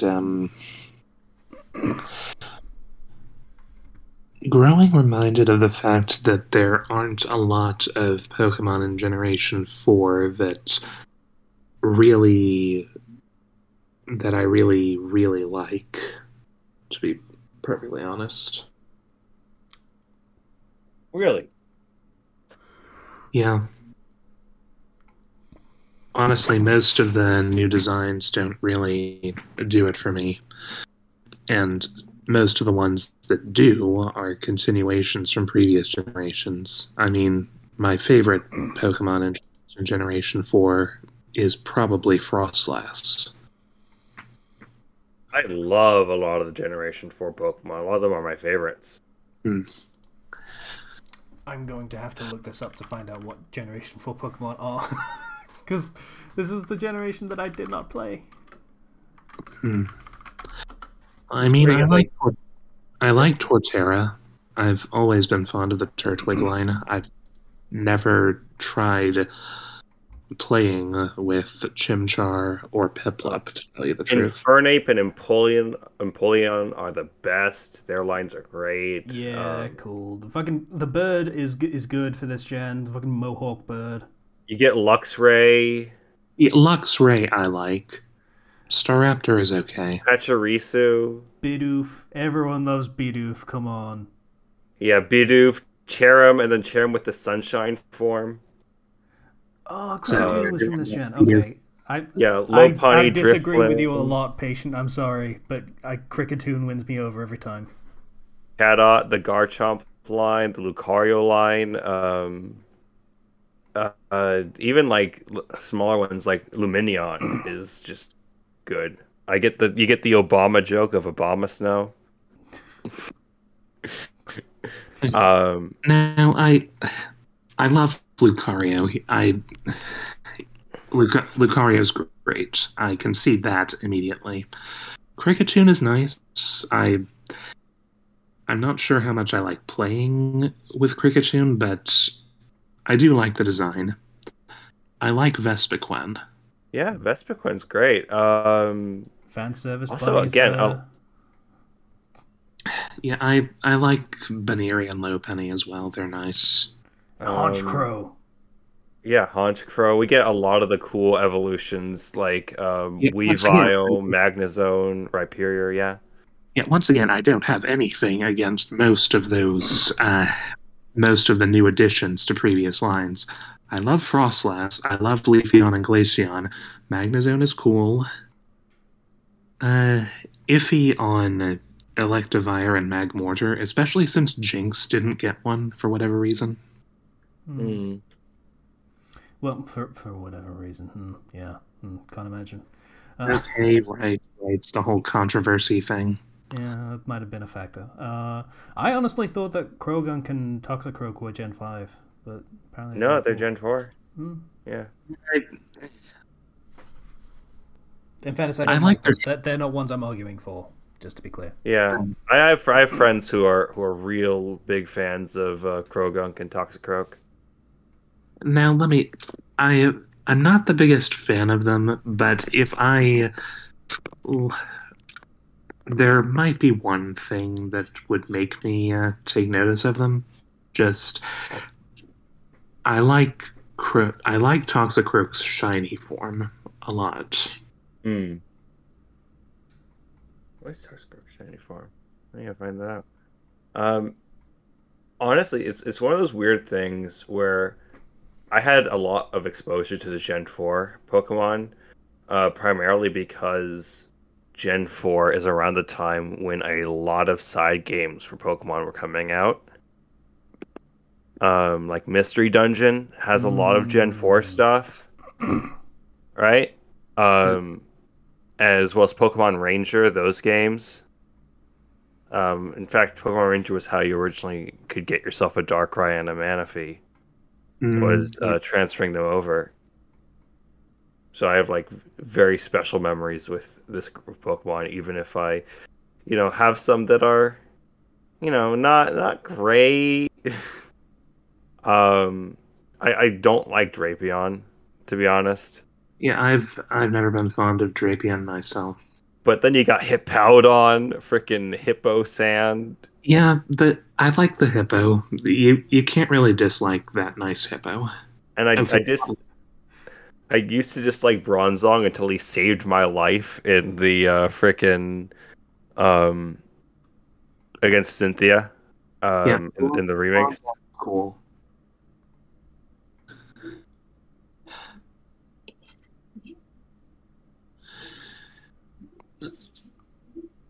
I don't know, just a lot of the Pokemon that I seem to find myself using are Pokemon from previous generations. And maybe that has something to do with the fact that Sinnoh only introduced 107 new Pokemon, out of Mhm. which 1, 2, 3, 4, 5, 6, 7, 8, 9, 10, 11, 12, 13, 14 are legendaries, and 29 are continuations of lines from previous generations. Mm. Well, this is where we really start getting into the whole introduction of like mythical Pokemon, which are just kind of like pseudo legendaries. Um, I mean, as of late, it's been a lot easier to get a hold of mythical Pokemon in normal gameplay. I mean, they've made it so you can get three in recent generations. yeah, and cool thing about Brilliant Diamond and Shining Pearl is actually once you beat the game, you have access Don't to. tell me. uh, I don't want to be spoiled. It's not a. I don't consider it necessarily a spoiler, more of a convenience. Go Which ahead. is Raminus Park as a post game that allows you to encounter legendaries from previous generations. Yeah, I saw that in the trailer. Yeah, so um, that's not a spoiler or anything, but that is like if you want to go legendary hunting, you can. Hmm. Not particularly, to be honest. I already have like most of them, anyways.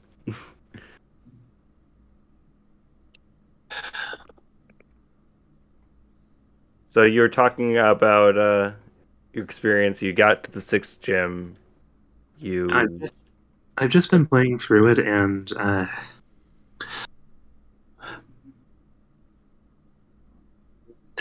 I really would have preferred the Platinum storyline. Yeah. It was Yeah, no. superior. It was blatantly superior to Diamond and Pearl. Yeah, I prefer Platinum. I just like it that much more. Um, Unfortunately, that's not what we got. No, That's kind of the shame of like, I mean, with the Oris, Omega Ruby Alpha Sapphire, we had that whole like entire extra Delta episode or whatever it was called. are you It was, telling me we don't get anything special for Giratina? we do get something, but not like a full story thing. And that's kind of a shame. Very much a shame. Giratina is easily the coolest of the three. Oh yeah, no, definitely, I agree. Hmm. Giratina has been a long time favorite of mine. But I have a love-hate relationship with it. I'm guessing the hate side comes more from when you're not fighting with Giratina. That is to say, when you're fighting against Giratina. Yeah. I have so it yeah. They do one thing that's kind of cool with Giratina, but I won't say what it is. In Brilliant Diamond Shining Pearl, it's just you don't get the full like experience of Platinum, and that just makes me sad because I really like Platinum and the story that it was able to tell. Yes, absolutely. But that's kind of the downside of doing a double remake like this, you know? If they make it a triple remake, everyone will be happy. Just include the extra stuff as like a DLC, you know? I don't need another game. Just give me a little bit of DLC to work with. Agree to disagree. Anyway. Yeah, from Gen 4, the only Pokemon that I really love, other than legendaries that were introduced that weren't part of a previous generation's line, are Torterra, Rotom. I mean that's a big popular one. I liked Rotom even before I could access its 5 other forms. Mm-hmm. The other forms of Rotom kind of ruined it for me, but that's just me. Vespiquen and Luxray.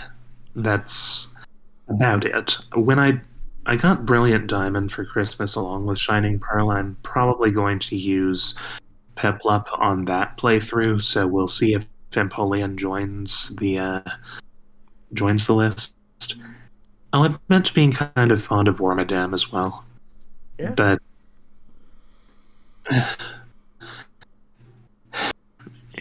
and I like ghost types in general, so I sort of like Drifloon and Drifblim.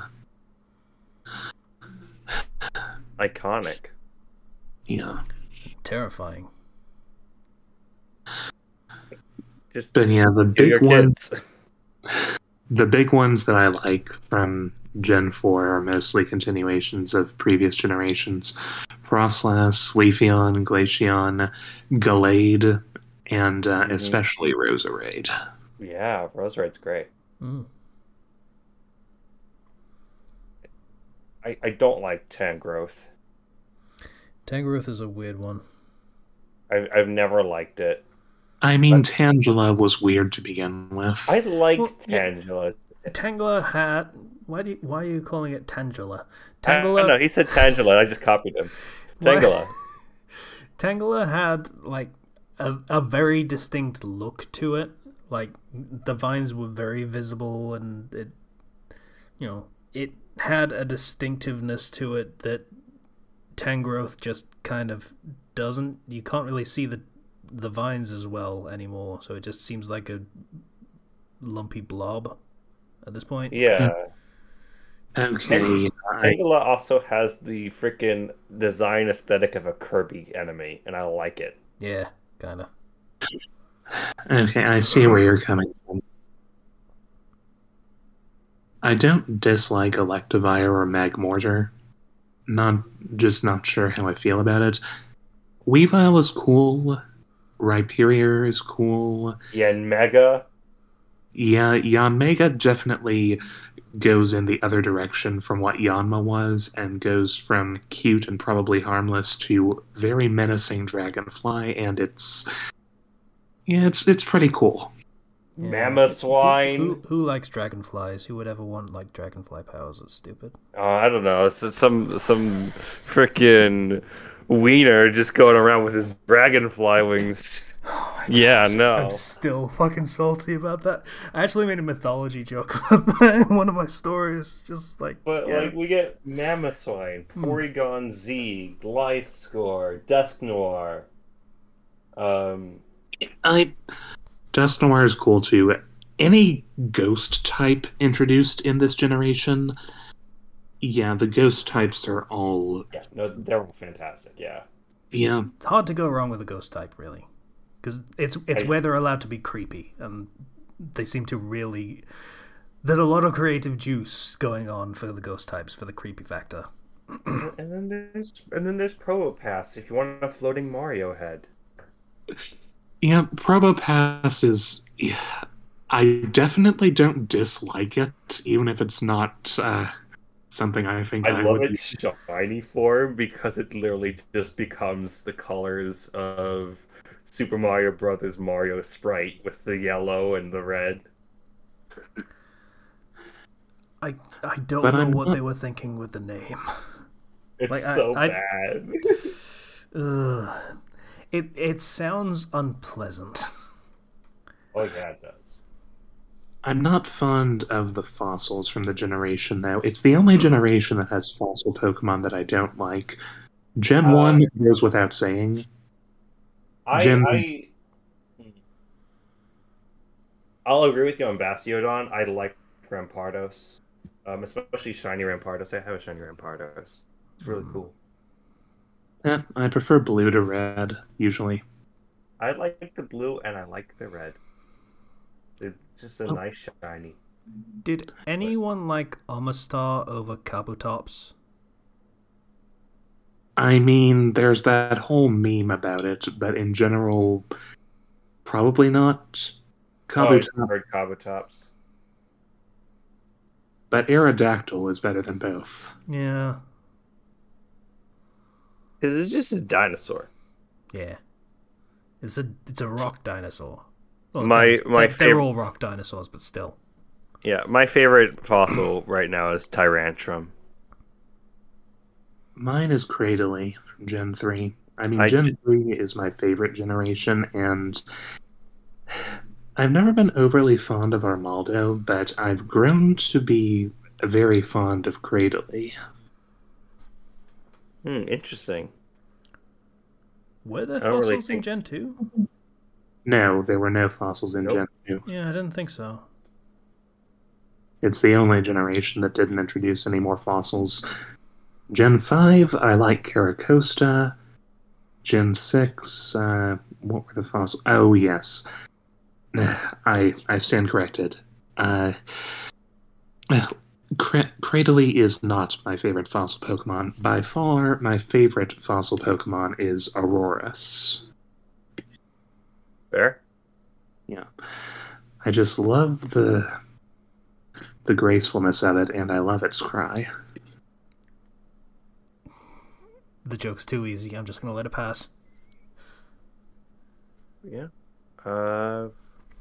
Yeah, no, Gen 6 was the Tyrantrum and Aurorus.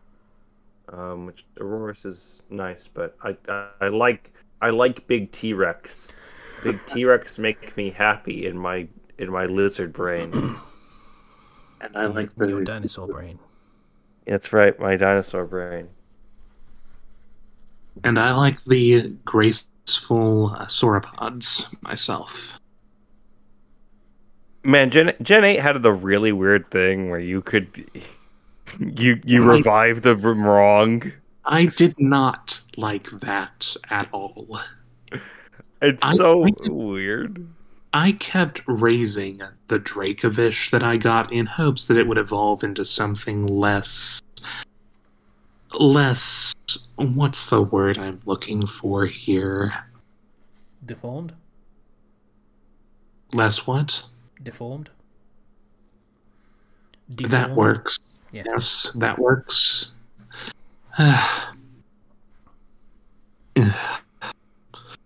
But no, it was powerful and still is. It's a powerhouse, and it has a cool cry.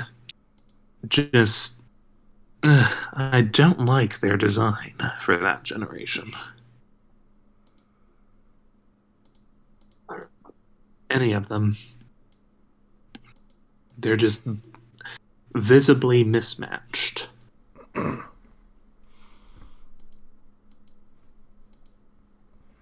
Man, Pokemon. Yeah, we can talk about that pretty much as long as you guys can rant about Fallout, apparently. Remember when there was Mega Aerodactyl No. I still miss the Mega Evolutions in general. and he had a beard made of rocks? Wasn't it a goatee?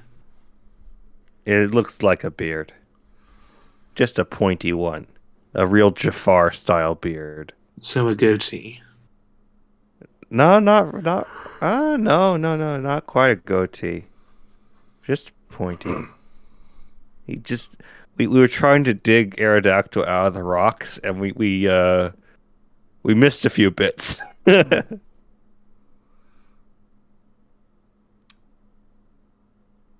You remember when Charizard got a mega form? Got two? And Yeah. only one of them was allowed to be a dragon? And it was the shittier one? Yeah. Remember when Mewtwo had two Mega Evolutions? And one of them turned him into Frieza? Yeah. I miss Mega Evolution. Me too. But, I don't expect they'll bring it back ever. Just make it a real evolution, you cowards. Yeah. Honestly, do it. Do it, cowards.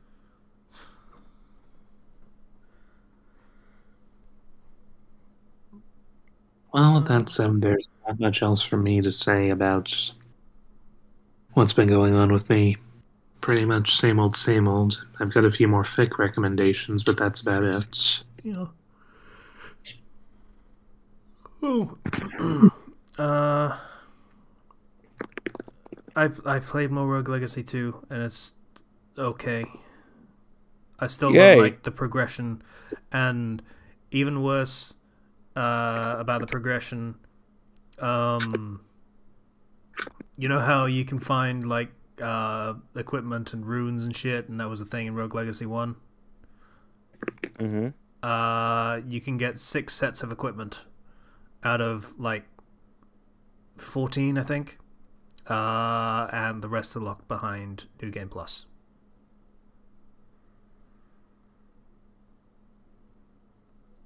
Yep. Personally find that kind of shitty. Like, hey, New Game Plus is New Game Plus. It's for if you want to play more of the video game that you like, because you find it fun. Let people unlock all the content in the first run. Just let them do it. Don't be shit. Does that include bonus bosses? Yes. That was a thing that they changed in Royal, wasn't it? Persona 5, like in the original version, you could not fight the bonus boss until the second run, but in Royal you could. No, you could not fight the bonus boss in the first run in Royal either. Well, you could fight one of the bonus bosses in Royal on the first run. One out of 3. They just didn't make it a trophy that you had to play the game twice to beat. You could platinum the game on your first run. In that case, my position stands for Persona as well. Just let people do things in the first run. Don't be dicks. No one wants to do 3 hours of tutorial where it's just fucking cutscenes just to do the one thing that they're actually doing New Game Plus to do. Honestly, I think the best solution is once you beat the game, then you just, unlock those final bosses, extra bonus bosses or content, and you just load back into that save, and you're like, oh, hey, you can go over here, you can go fight that boss. It's a better way to do that than being like, well, you can only do it on New Game Plus. Just, no, if you want to have it unlocked later, then have it unlocked later. I will say for Strikers, they did it. They did it in a different way. You beat the main storyline, and that unlocks a bunch of bonus bosses. You beat all the bonus bosses to unlock New Game Plus, which the only thing that they really add in New Game Plus is merciless difficulty. So it's basically if you really want the challenge of conquering everything. There's only one thing that you can really get in New Game Plus that you can't get in the base game, and that's the invincibility granting omnipotent orb accessory, which you only get when you finish beating all of the bonus bosses on I learned difficulty. Something I learned recently about SMT5 is in order to get the true ending, you have to do it on New Game Plus. And depending on which ending you get on your you'll unlock something different or special for New Game Plus. Like one ending will remove the level limit on fusions. One ending will get you a really powerful specific demon to add to your compendium that you can fuse. So on and so forth. And I'm like, I don't know if I'm going to play the game that many times to unlock everything. Fandom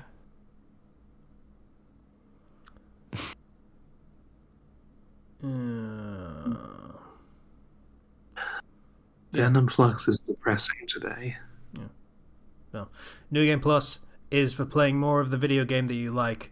Don't lock stuff in New Game Plus. That's not how you do. Like, New Game Plus, give them new stuff that is literally just numbers going up.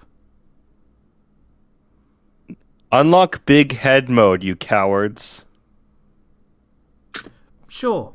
Goofy shit. That would be cool. That would be a thing I would like to see. I want more of that old freaking cheat menu stuff. New Game Plus, you go through the story, same as normal, but every palace you unlock a new stupid thing. So, like, first palace you get big head mode. Cool. That's just in the game for the rest of the game. Everyone has fucking bobbleheads. Second palace, everyone is inexplicably on fucking razor scooters. I don't fucking know. Like, just dumb bullshit that just gets added on top of everything else until the game is barely recognizable by the end of it. Give me access to the cheat menu where I can just flip on all the weird... Like, that's the one thing I like about Ratchet and Clank was the reward for going out and finding all the gold, like, screws and stuff is you just unlock additional cheat menu items like big head mode. You can change the weapon that you use for your wrench. Like, give me that goofy crap, okay? Yeah. I'll play the game like 3 times if you have that stuff in there. maybe by the end of it, for the last dungeon, you unlock a, because it's so fucking determined to be on its Sony system, because fuck you, Morgana is put in a Spider-Man costume for the rest of the game. And all of his lines are just replaced with, I'm Spider-Man. And that's just what he says for every line for the rest of the game. I think that's something that you would have to make optional, please and thank you. If It's they New want Game to Plus. put If that you want to play the game again, just play the game again from the beginning. But for New Game Plus, let's get wild. Let's not. I mean, not like that. Rather than lock content or special endings or such, try to make it so that we want to keep playing it for other reasons rather than we feel like we have to. You know? Yeah. Because if you feel like you have to beat the game twice, you can get sick of the game. Yeah. I love the game. Or if you want to go in a different direction, go the Portal direction. You finish the game once, cool. You unlock director commentary. Yeah. That's always a good one too. That would be a good one. That would be good. Or voice actor commentary. Yeah, director commentary would be kind of difficult for, a very Japanese game made by very Japanese people who don't speak English. So, in this case, for us, it would probably be voice actor commentary, maybe voice director commentary, localization team. Localization team commentary would be fascinating. Yes, agreed. Like, I would love to hear the explanation for why they decided to call the Yakuza the Mafia in Persona 5. Like, that was a choice. I mean, they called it Yakuza at 2 other separate points in the game. Yeah, but, that's, I feel like neither the Yakuza or the Mafia would be very happy with that choice of localizing that way. I don't know what to say. I do know what to say, actually. I'm running out of time. Yeah, this has been going for a while. Remember we ranted about Fallout for an hour, and then we ranted about Pokemon for an hour, and then we ranted about New Game Plus and kind of Persona and tangential for about... Thank you to all of our patrons who were able to donate to us. Thank you to Ryuhitsuya21 for... I believe he has 2 different donations set up, but they total to $14.20. Because it's a $10 donation, one of $4.21. Thank you to Sailor of House Thunderbird for your $1 donation. Thank you to Vale for your $10 donation. No. Sailor House Thunderbird actually upped it to $5. It's just that I'm looking at the wrong tier. Thank you to Vale for your $10 donation. Thank you to Boy by Fresh for your $20 donation. Thank you to Greek Guy for that $1 donation. Thank you to Ethan F for that $10 donation. Thank you to Bomb BCM for that $1 donation. Thank you to the Crossbrain for that $10 donation. And thank you to Tempest Troper for that $10 donation. You guys are just lovely. Thank you so much. Pleasure's mine. I know most of those people. Most of them aren't lovely, but alright. They are lovely because they're helping us out. Isn't Bifresh still literally a slime? Yeah, he's fresh demon. Well, I suppose he is fresh, so that's a point in his favor. Yes. It's a point in his loveliness.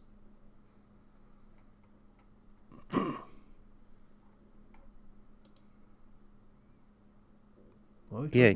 Yeah, let's get the... I was ending the podcast because nobody else would. Yeah. All right. Thank you for listening to the Fandom Flux podcast. I don't know what number we're on. but I presume it's pretty up there at this point. Okay, third palace. You finish the third palace. The entire Cool Battle soundtrack is replaced with the Space Jam soundtrack. Now, I have a better idea. You finish the third palace, and Morgana becomes a rabbit. Anyway, thank you for listening. Tune in next week. If there is one next week, I don't know. The future's uncertain and we're all gonna die. Bye. I'm Spider-Man.